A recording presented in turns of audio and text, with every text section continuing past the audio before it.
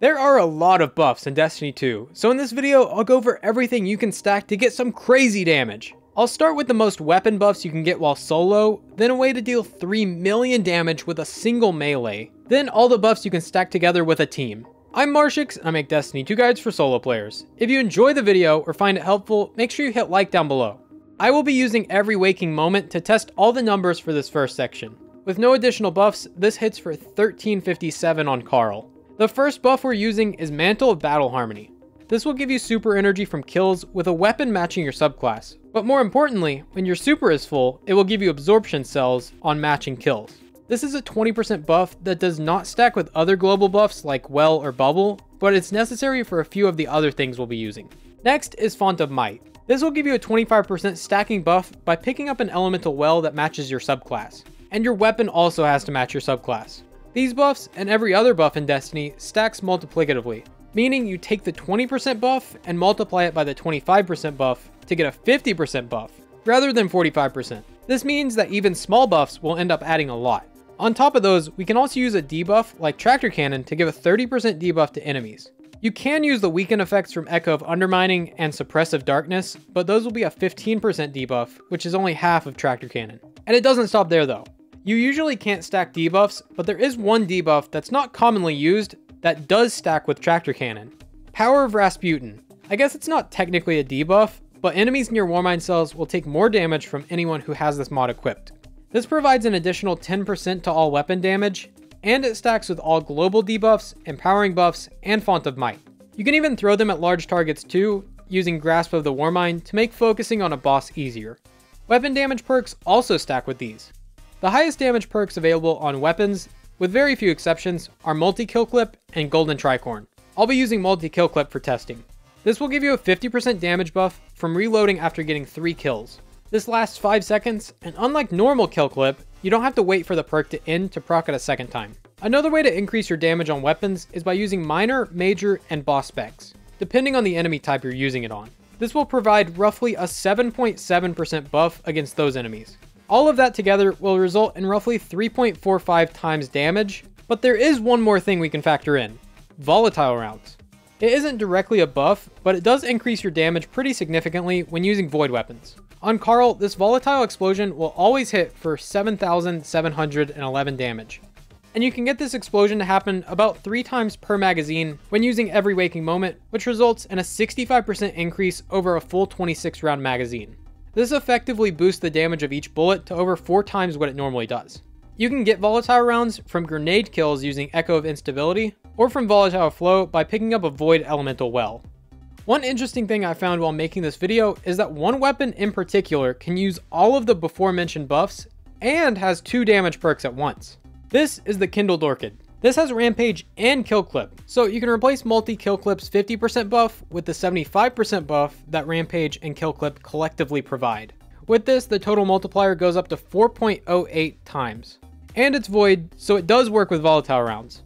Factoring in volatile rounds, it procs every 3 shots, so it's effectively 66% more damage. The downside to this though is that it's sunset, so you can't infuse it up to the current level, and its drop source was removed from the game over a year ago. So to get all of this to work in practice is a little difficult, since you'll need to have a full super, shoot Tractor Cannon, spawn a Warmind cell, pick up an elemental well, get 3 kills, reload, then you only have like 5 seconds to deal damage.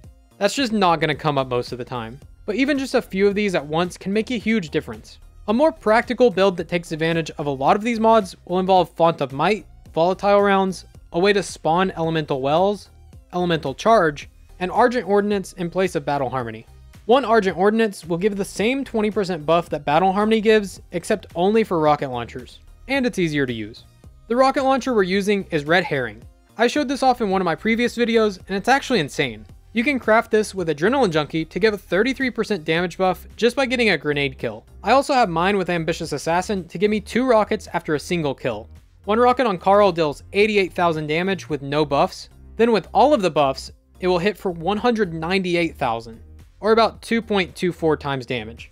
It's not even hard to set up. With Elemental Ordnance, all you need to do is get a grenade kill to spawn an Elemental Well and activate Adrenaline Junkie, then grab the Elemental Well to get Font, Argent, and Volatile rounds, then shoot a rocket for over double damage. Or if you have Ambitious Assassin, 2 rockets.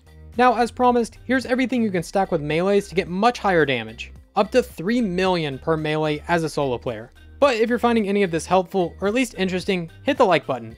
And I don't really like to ask for subscriptions, but we are close to 100k. To start, we need to have Offensive Bulwark. This will give you double damage on your melee while you have an overshield. Looking at the base damage of the shield bash, we get 2 numbers for a total of 39,000 damage. With an overshield, this goes up to 78,000. Then you can stack it with 1-2 punch for an additional 3 times damage. To be able to use this with shield bash, you need to run, then slide and shoot your 1-2 punch shotgun while you're in motion, then activate your melee. You can also pair all of this with Worm God Caress to further increase your melee damage. And this is where things start to get crazy. Each melee kill will give you a stack of Burning Fists for 5 seconds and stacks up to 5 times. With max stacks, you get 7.5 times damage on top of the other buffs. Other exotic armor can buff your damage too, but this is the highest of all of them. Well of Ions also increases the damage of your melee by an additional 30% after picking up an Arc Elemental Well. Overcharge Wellmaker does a good job of spawning those Elemental Wells. It only affects your next melee, so you have to get your Worm God stacks before picking up the well. All of these buffs together results in roughly a 76 times multiplier, or just under 3 million damage. And that's just from one melee. I know it says a million, but it's actually way higher than that. The game just can't visualize anything above a million. This whole combo takes a good bit of setting up to do, but you'll be one-shotting basically everything in the game. I know Error had a higher multiplier in one of his videos, but Bungie removed the buff against frozen targets. And let's be honest, do you really need more than 3 million damage? He also made an easy to use build for high damage melees using Heart of Inmost Light instead of Worm Gods, so I'll link that in the description. Okay, now ignoring melees, what's the highest damage multiplier when you have a full team? You can have Banner Shield for a 40% buff to everyone standing behind the shield. Then you can have Font of Might, a debuff from Tractor Cannon, Tether, or Divinity, Power of Rasputin, a damage perk on your weapon, a weapon spec, and finally Volatile Rounds for that set explosion damage with Void Weapons. Assuming you're using a 50% weapon perk, this all comes together to be a 4 times multiplier with Volatile Rounds on top of that. Like I said before, getting all of these buffs at once is not going to be easy, but even just a few of these will go a long way. Just pick a few of these to build around and you'll be just fine. You could even build around one of my favorite exotics, the Traveler's Chosen, because Bungie just made this exotic amazing. Click on the video to learn more. Thanks for watching, I'm Marshix, and I'll see you next time.